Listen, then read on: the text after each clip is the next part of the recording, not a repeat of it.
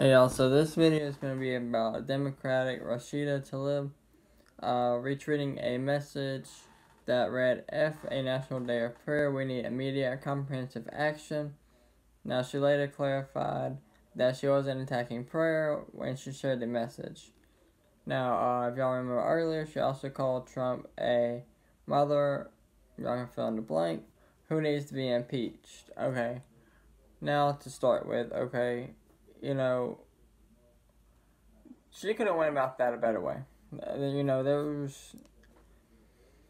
Okay, if you were in Congress, Senate, anything like that, even presidency, okay, or any kind of government thing, okay, you're going to be held to a higher standard, okay? People are going to look at you, okay? Obviously, everybody's going to have supporters, everybody's going to have haters. That's just the way it is, okay? Now, with that being said, for you to go out there and say that, okay, that makes you look bad to start with, okay? That why would you even say that? You could have went about that a whole different way, okay?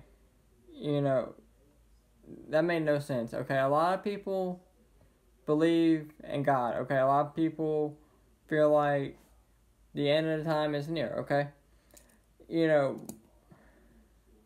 I just don't understand why you would come out and say that, especially on a public page where you have almost 1 million followers following you. Why would you say something like that, okay?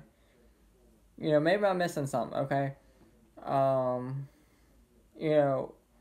I believe, I just don't get why you would say anything like that. I don't care if Trump said it or another president said it. Why would you say anything like that, okay? That just makes no sense, okay? If you didn't agree with it, okay, that's one thing. But for you to come out and say, F a National Day of Prayer, okay? Okay, yeah, we need a lot of things in the United States, okay?